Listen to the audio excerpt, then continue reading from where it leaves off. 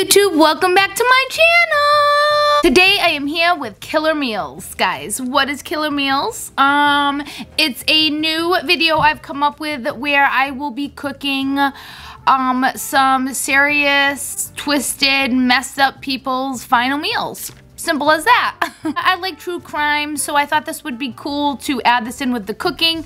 Today's meal is a little basic just to start us off, but I will be doing more of this as we go, and we'll be doing more cooking, and yeah.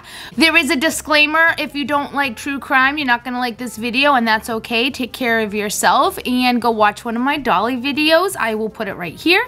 Or go watch one of my cooking videos down below. I will leave a playlist. Yeah, I was interested in this, to say the least, so I bought a few books and started reading, and you ask yourself the question, why do, like, serial killers and all these awful people get a last meal? That's what I wondered. All I could find was it says each prisoner is allowed to partake in one final feast before they get executed.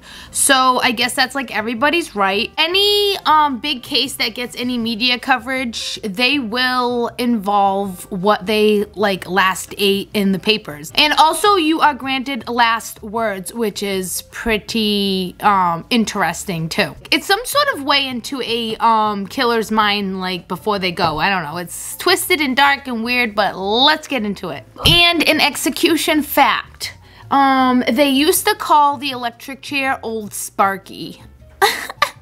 So today we are going to be talking about Judy, I have a hard time saying her name, Buenoano-Judy, it's hard for me, aka the Black Widow, aka Judy Goodyear. So, she was executed on March 30th, 1998 in Florida by electrocution. So her final meal was steamed broccoli, asparagus, tomato wedges with lemon, strawberries, and hot tea. So that's what we're getting into today. Okay, so here we are with our asparagus, and I'm going to just chop it at the bottom, just because that part is just a little bit too tough, that you don't even want that. And I'm going to set them aside, and I'm going to get my broccoli. So yeah, it's just me eating, so I'm not going to cook this whole thing, so I'm just cutting a couple pieces off to steam with my asparagus. Okay, so here we are at my pot, and we're ready to steam our vegetables. I'm going to take my asparagus and my broccoli and put the cover back on, and I'm probably going to steam that for about probably like 10 to 15 minutes.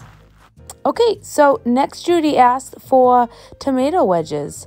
So I got some fresh tomatoes, and I'm just going to cut them in wedges how she had them and set them aside.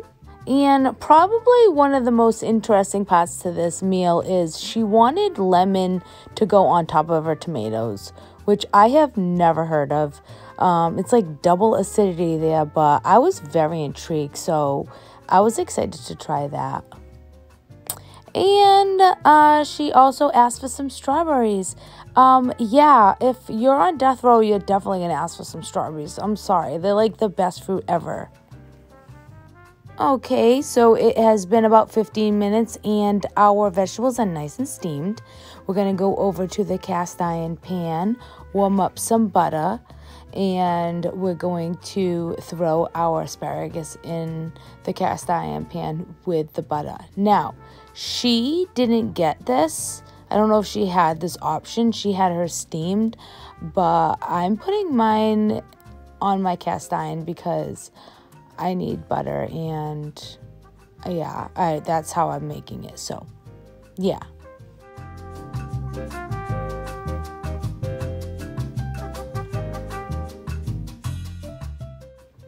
And we have her beverage, her tea. I'm just taking regular Lipton tea, and, you know, that's about it. She didn't ask for sugar or anything, so.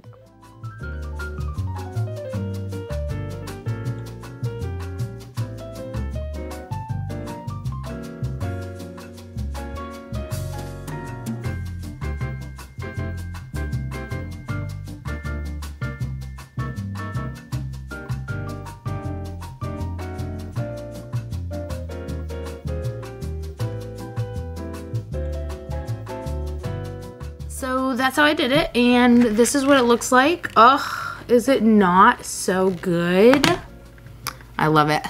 Let's talk about what she did. Now, I'm not going to give you every little dirty detail in this because this is going to be a long video if I did that. Plus, that's a lot of work. I'm just here to do the food part, the last meal, and give you like a little summary of what she did. But I will leave some documentaries down below if you want to really get into this case and, you know, watch it. I'll leave it down below. But mine is coming out of a book, but I also watched documentaries. So her crime, she eliminated her loved ones for monetary reasons, guys. I'm very interested in tasting the lemons with the tomatoes. Let's do that right now. Let's try the lemon and tomato. I'm gonna put it on. Mmm. That's actually really good, lemon on tomato.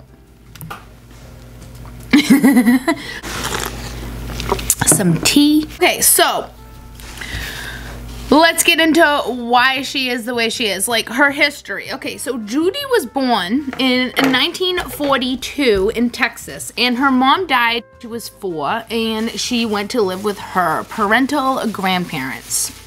At 14, she reunited with her father and her stepmom in Mexico. Here she claims that she was mentally and physically abused by both her father and her stepfather. In result of all this abuse, she would start to get in trouble. She started to attack her stepmother, and then she threw hot grease on both of her siblings that her father had with her stepmother. That's when she went away to jail for 60 days. Yeah. After that, the judge gave her 2 options. Either go back to live with your father and your abusive stepmother, or attend a reform school, which that's what she chose to do. She ended up graduating from that reform school at 16 years old. After graduation, she moved back to Texas in hopes to become a nurse, but instead, she ended up getting pregnant by an unknown man that ended up wanting nothing to do with her or the child. So she went on to have her child, Michael, and went on to be a single mother.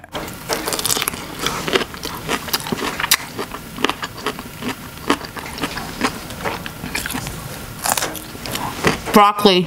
In 1962, single mom Judy met James Goodyear. He was an Air Force soldier, and they married, and he immediately adopted Michael so they could have like a legitimate like family, and they went on to have 2 more children of their own. The children were James Jr. and Kimberly. It was a girl.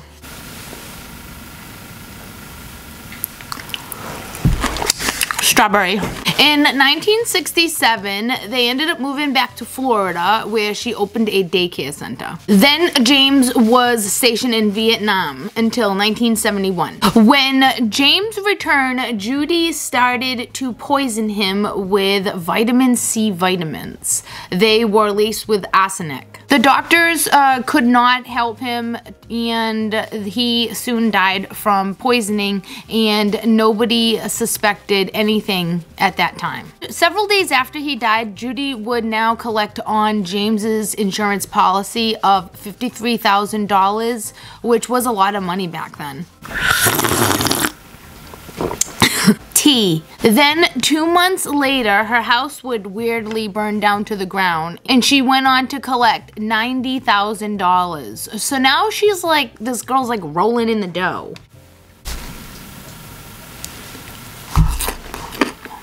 Broccoli. So now in 1972, Judy leaves Orlando and moves to Milton, where she met her new boyfriend, Bobby Joe Morris. Poor Bobby Joe Morris. At this time when she met Bobby Joe Morris, she started to spoil him and also get sick of her son Michael. She said that she couldn't take care of him, and she puts him in foster care. So she just like gets rid of her kid and just goes and has fun with her new boyfriend. How this woman got boyfriends, I do not know, okay? Maybe it was like the money that she had, but it was like blood money, ugh. So then in 1977, she ends up moving to Colorado with Bobby Joe Morris and her other 2 children. I'm gonna put more lemon on here. The lemon is really good. At this time, she started spoiling Bobby Joe with all kinds of stuff and gaining his respect, and they lived together. So then she gets him to sign on a policy. a life insurance policy, okay? And then she starts to give him pills. She starts to give him her poison vitamin C pills, and then he too dies, and she goes on to collect 3 separate ones. I don't know how she did this, but she goes on to collect 3 separate life insurance policies. This lady's rolling in the dough. After that, she returns to Florida. I think she keeps moving around because she doesn't want to, like, I don't know, stay in one spot too long. This is the 1970s where they don't really, I don't know, I don't think they're catching on too good here. After that, she returns to Florida and she opens up a beauty salon with her money, and she starts to try to focus on her children, and she even gets her son Michael back into her custody, okay? Then, in 1979, Michael, her son, enlists in the Army after his adopted father, the father that adopted him, James Goodyear. He wanted to be just like James Goodyear, so he ends up enlisting in the Army and is all excited and goes to Georgia and goes in, does all the stuff, and he's allowed a couple days to go home and relax before he goes into his, like, you know, station, wherever he's stationed. And he hangs out, he, you know, eats and drinks at the house, and he's on his way to Georgia, and by the time he gets to Georgia, he's like deathly ill. They end up pinpointing what it is, treating him, but then his legs and his arms, they didn't work very well, so now he has braces, and he's discharged from the Army, his dream. They found that it was arsenic, okay, these doctors, but then do not do anything. To me, this is where they dropped the ball, was here, because they found that it was arsenic. All up until then, they didn't find the arsenic, I don't think. I think that they didn't know what it was. So dramatic with my sip.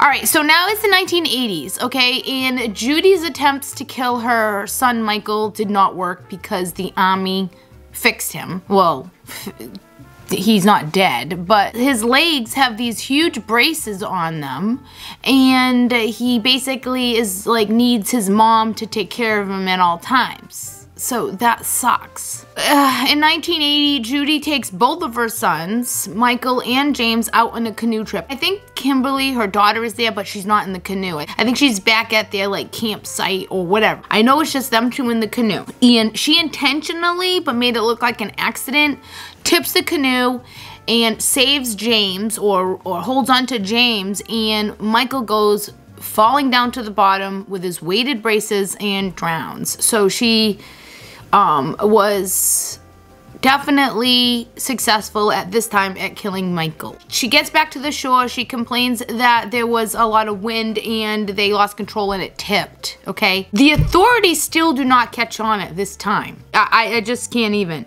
She went on to collect from Michael's insurance policies from his military.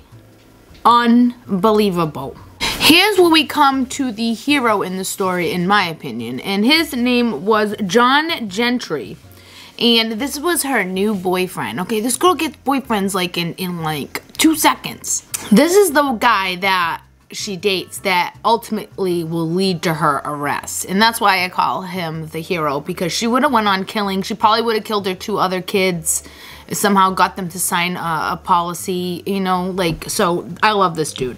But he went through it, let me tell you. She started spending money on him, okay? Same way that she did with her other boyfriends. And she was like, you know what, we do this, we do that, we're always going out here and there, you know, let's get insurance policies, okay? So she ends up moving in with this guy, and again, started feeding him her poison pills, and he takes them, but he ends up feeling sick from them and stops taking them, and she started forcing them on him, and she's like, no, he's like, no, I don't, you know, want them, and she's like, no, you need to take them. So he takes them, but he doesn't take them, and he starts putting them off to the side, and he ends up getting better. So that was a problem for, you know, Judy, because she's probably running out of money at this point. She realizes that the pills are not killing him, so then she comes out with a second idea and decides to tell him that she's pregnant.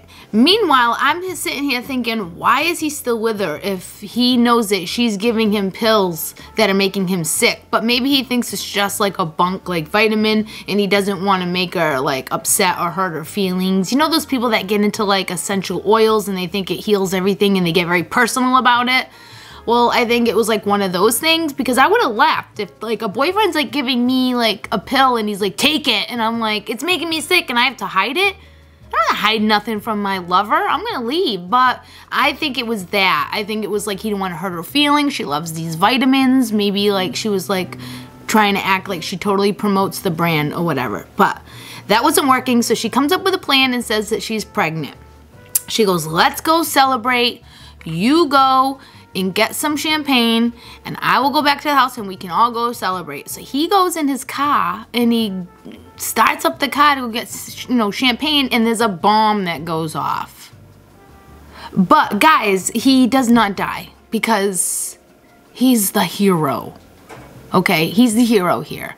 Okay, he's gonna stop this devil woman, right? So now the police start to figure out the pattern to this, okay? They question him because they don't, you know, they go to the hospital, they don't think he's gonna live long. They start to bring up the pills that he had. He goes, gets those pills that he had, and they figure out that it has arsenic in it, and then they go into her beauty salon, and then they find all of the stuff to make the bomb in there. So they catch her after all that guy had to go through.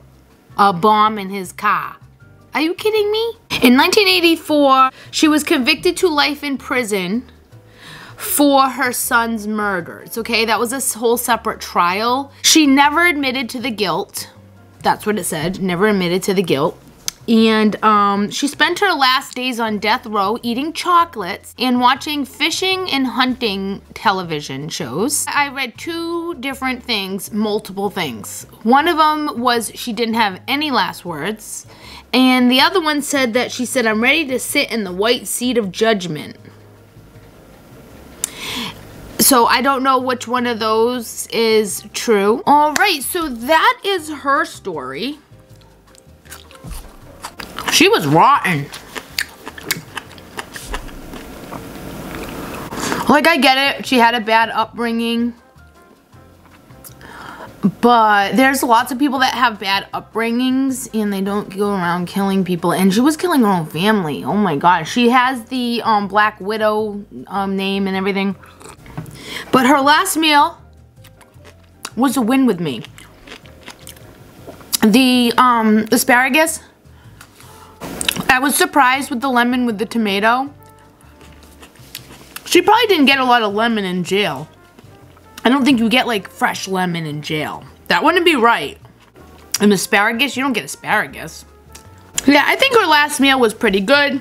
I can't wait for the next one. Yummy, yummy, yummy. Like I said before, I will leave any videos that I watched on this down below if you want to continue on and really, you know, listen to the story. I just gave you like the summary of it. There's like lots into the story, but I just gave you the little gist, you know. So guys, if you liked this video, please press like, subscribe, and I'll see you later.